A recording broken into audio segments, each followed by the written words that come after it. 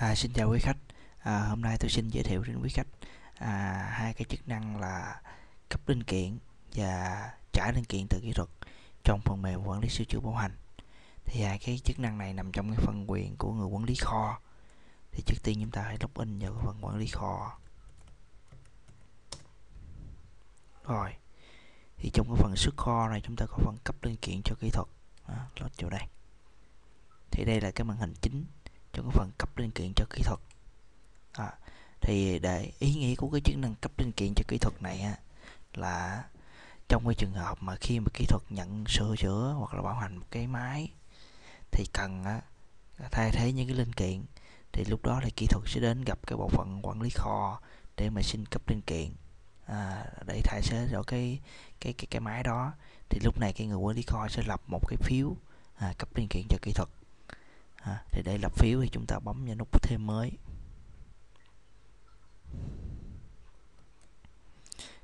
Thì thông tin của một cái phiếu cấp linh kiện gồm có các thông tin như là số phiếu thì phát sinh tự động, tên kỹ thuật, chúng ta chọn cái tên kỹ thuật cần cấp. Rồi, thì quý khách lưu ý một xíu là khi mà chúng ta chọn cái tên kỹ thuật này nè, thì ở cái phần số phiếu sửa chữa này nè, nó sẽ tự động, nó sẽ lót theo, nó sẽ tự động nó hiển thị theo những cái số phiếu nào mà của kỹ thuật này đang sửa. Trong cái trường hợp này là cái người kỹ thuật Lê Văn Thắng là không có, chúng ta chọn người kỹ thuật này, click vào đây thì chúng ta thấy là có một cái số phiếu. Rồi, tiếp theo thì chúng ta chọn cái mã hàng hóa mà chúng ta muốn cấp cho cái người kỹ thuật này, thì khách bấm vào nút tìm. Chúng ta sẽ tìm trong cái kho. Rồi, giả sử như chúng ta cấp một cái pin, pin. Rồi, số lượng cấp chúng ta nhập vào, giả sử như là 2 cái. Rồi, mục đích là bảo hành, hình thức là miễn phí hoặc là tính phí ha.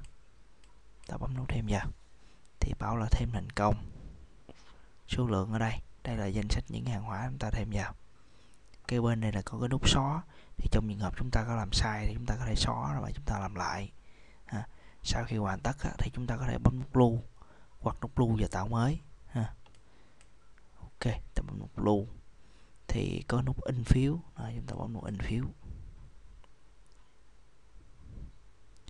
Đây sẽ hiển thị lên thông tin phiếu cấp linh kiện, tên kỹ thuật nào, danh sách những cái hàng hóa gì, hình thức, người quản lý, người cấp phiếu.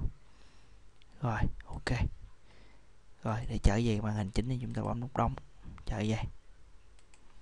Thì đây là cái màn hình quản lý danh sách những cái phiếu cấp linh kiện mà chúng ta đã cấp cho kỹ thuật.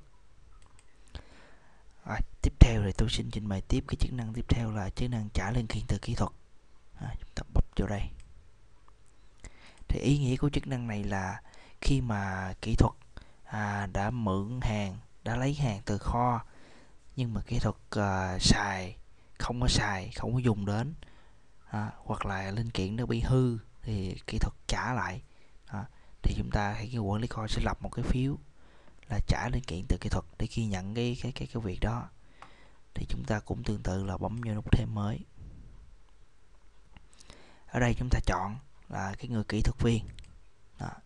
Cũng tương tự như bên cái phần mà cấp linh kiện khi mà chúng ta chọn cái kỹ thuật viên này nè, thì cái số phiếu ở phần số phiếu này nó sẽ được hiển thị theo cái kỹ thuật viên đó.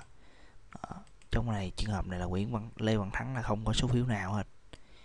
Chọn Nguyễn Nhân Phúc thì dưới đây nó sẽ có ha.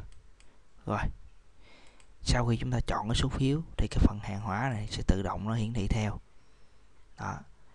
Thì ở đây là cái hàng hóa có hai cái. Phía đầu tiên là cái tên hàng hóa, phía sau là cái mã nè, phía sau là cái model của cái hàng hóa đó. Tiếp theo là cái số lượng, tiếp theo là cái phiếu cấp. Chữ BC này là viết tắt của cái phiếu cấp. Thì chúng ta có cấp cho cái người này 2 lần. Một cái lần là số lượng là 1, một cái lần số lượng là 2, có hai số phiếu khác nhau. Thì khi mà trả hàng thì chúng ta bắt buộc phải chọn đúng cái loại nào, đúng cái phiếu cấp nào. Giả sử như chúng ta cấp cái phiếu này, chúng ta trả lại thì giả sử như đây là cấp số lượng này là 2, nhưng mà chúng ta nhập lại là số 3 đi. Thì nếu mà cái số lượng mà trả lại mà lớn hơn số lượng cấp á, thì chương trình nó sẽ báo lỗi. Bấm thêm vào đây, chương trình nó sẽ báo lỗi đó. Rồi thì chúng ta chỉ cần sửa này, giả sử cái này chúng ta nhập số 2, bấm thêm vào đó. Thì chương trình nó báo là thêm thành công. Và lúc đây á, thì danh sách những cái hàng hóa đã trả này sẽ hiển thị ở dưới phía này cho chúng ta coi đó. Tương tự thì chúng ta sau khi xong chúng ta có thể là bấm nút lưu vào thêm mới đó. Chúng ta bấm nút in phiếu.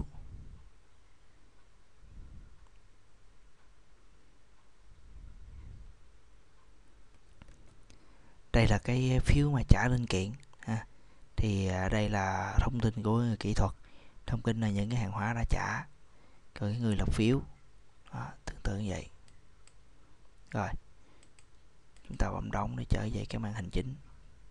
Đây là cái màn hình quản lý, chức năng quản lý cái phiếu trả hàng hóa từ kỹ thuật.